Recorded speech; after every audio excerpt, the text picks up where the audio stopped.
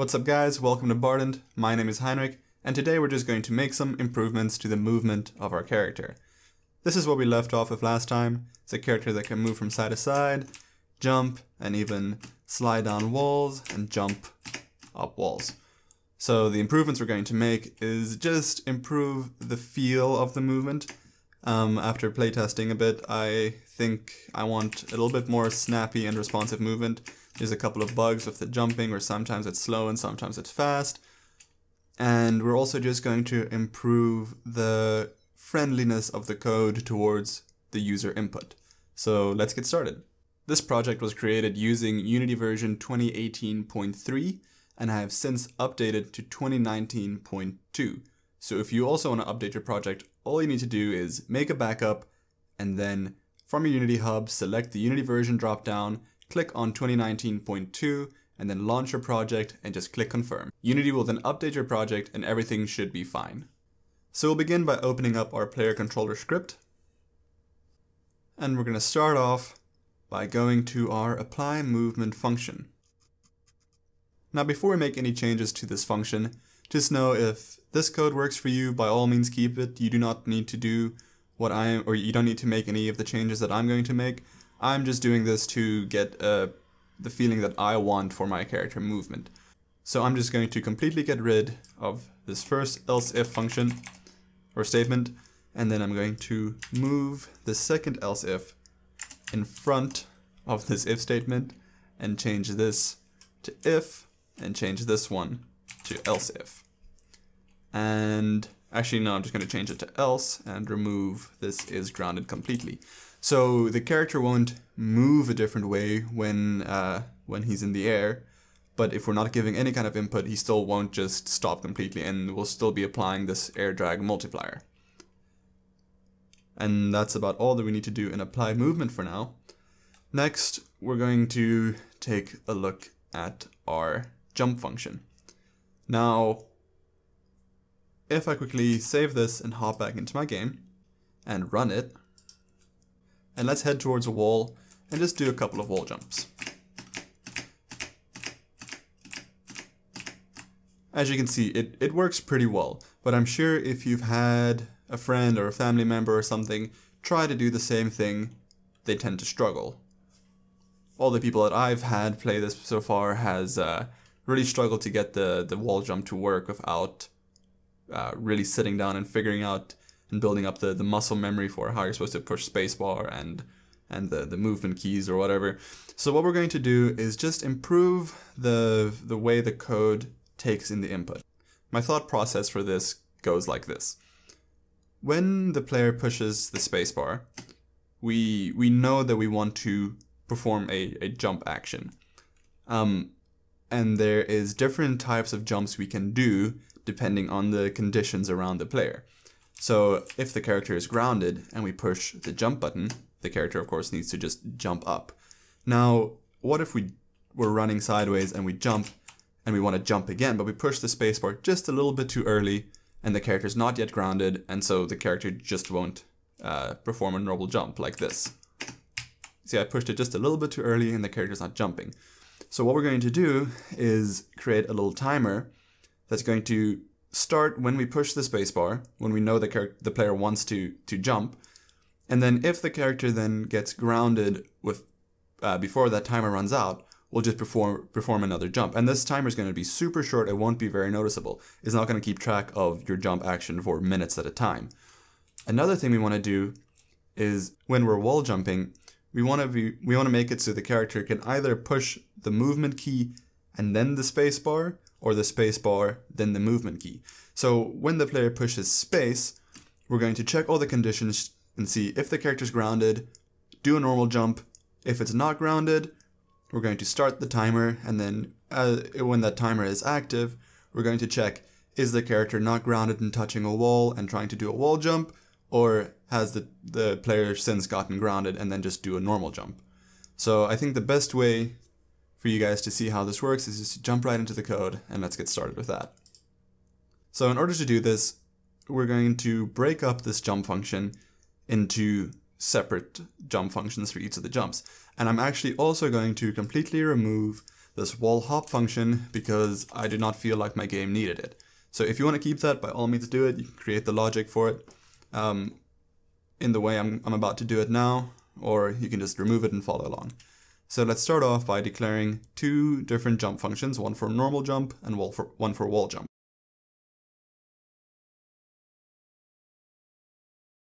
And for now, I'm just going to move in the different parts of the code for the different jumps.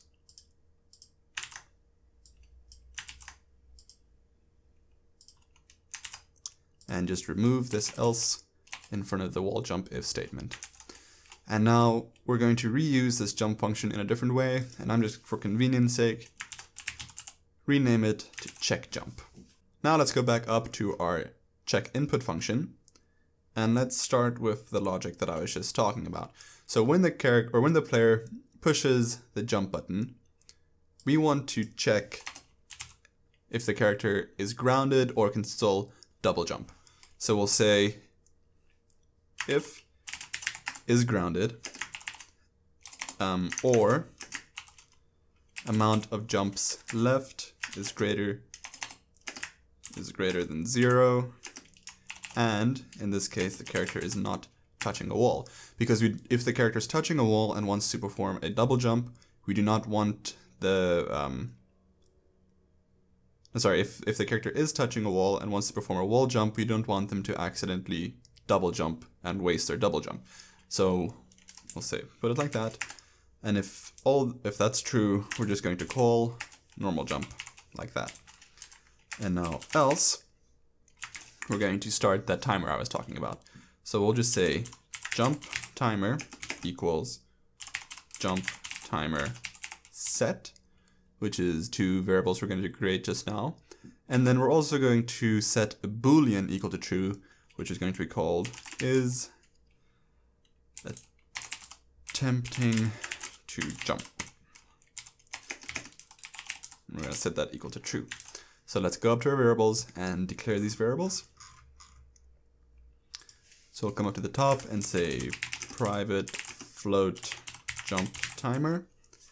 And then we're just going to set that down here with a public float jump timer set. And we're just going to set it by default equal to 0.15. And then we also need to create that boolean, which is a private bool is attempting to jump, like that. Okay. And now, once this timer is active, we're going to go through some different logic to determine which jump to perform, if any.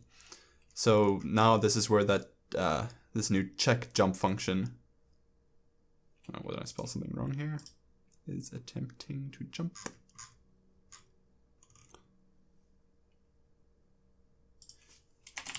Forgot my capital. Okay, so now we're going to go to our check jump function, and when the timer is active, there's just going to be some logic in here. So let's quickly come back up to our update function, and let's call check jump from here, like that. And now in check jump, we're just going to say if jump timer is greater than 0, let's check what kind of jump we want to do. So let's first do wall jump. So we'll just leave a little note here for us. And what are the conditions for wall jump? Well, we're going to say if we are not grounded, so if grounded is false, just put a not in front of there, and we are touching a wall, and our movement input direction does not equal 0, so we're giving some kind of input, but then we also need that movement input direction to not be the same as our facing direction, because we want to jump away from the wall. So equals negative facing direction. Okay. Oh wait, no, sorry. Movement input direction does not equal facing direction. And then in here we're just going to call wall jump. like that. And then we're going to say else if we have touched ground again. Since the timer started, we're just going to call normal jump, like that. Okay. And then else, we're just going to say jump timer minus equals time dot delta time. So decrease the timer. Now let's head back to our wall jump and normal jump functions, which are over here. So when we've performed this jump, we're just going to set jump timer equal to 0, and we're going to set is attempting to jump equal to false. And then the same thing in wall jump. So jump timer equals 0 and is attempting to jump equals false. Oh, and actually I made a mistake up here. This jump timer is not going to be in an else, it's going to be in a separate if that is just is attempting to jump. Okay. Now, before we use this can jump boolean, but we have two separate jumps that are going to have slightly different logics. So let's go up to our variables and change the booleans from can jump to can normal jump, and we'll add another private boolean. We're going to call it can wall jump, like that. And then if we come back to our jump functions, we'll just change this from can jump to can normal jump, and then in the wall jump we can remove all of this and change this to can wall jump, like that. Okay, and now the logic for when those should be true and false. Let's come up to our check if can jump function, which is up here. And all of this is looking good, except we want to change this to can normal jump equals false, and can normal jump equals true. And let's look at this first if statement.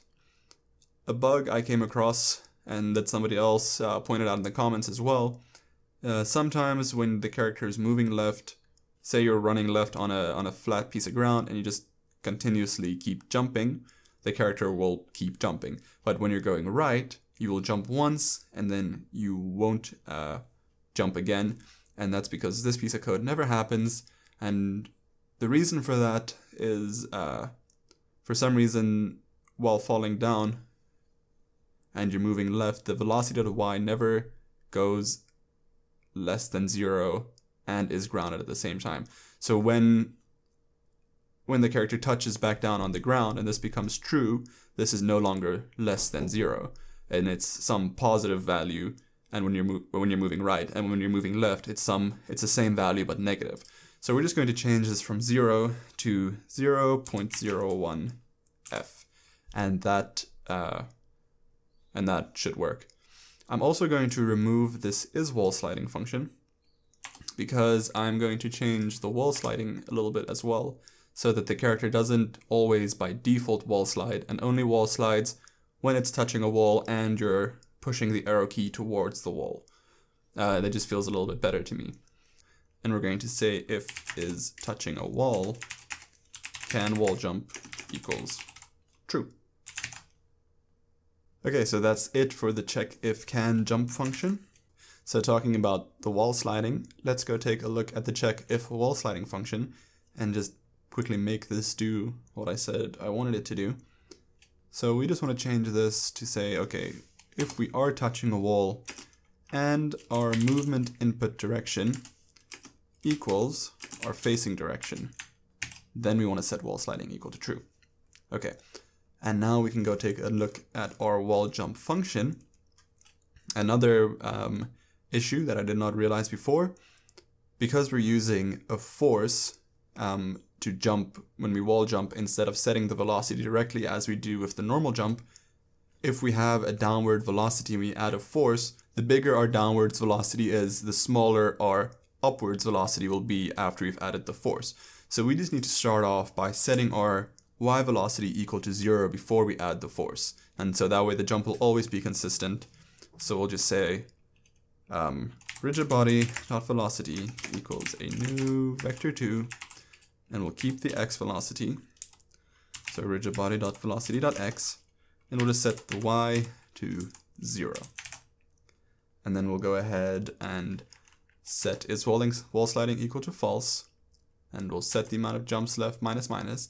And another thing we need to do now is actually set, before we decrease 1 from amount of jumps left, is we want to set amount of jumps left equal to amount of jumps. Because every time we wall jump, if we had a double jump enabled, every time we wall jump, we should still be able to jump again. So the wall jump acts the same as getting down onto ground again. Okay, so we'll decrease 1 from jumps, and that's all we need to add for now.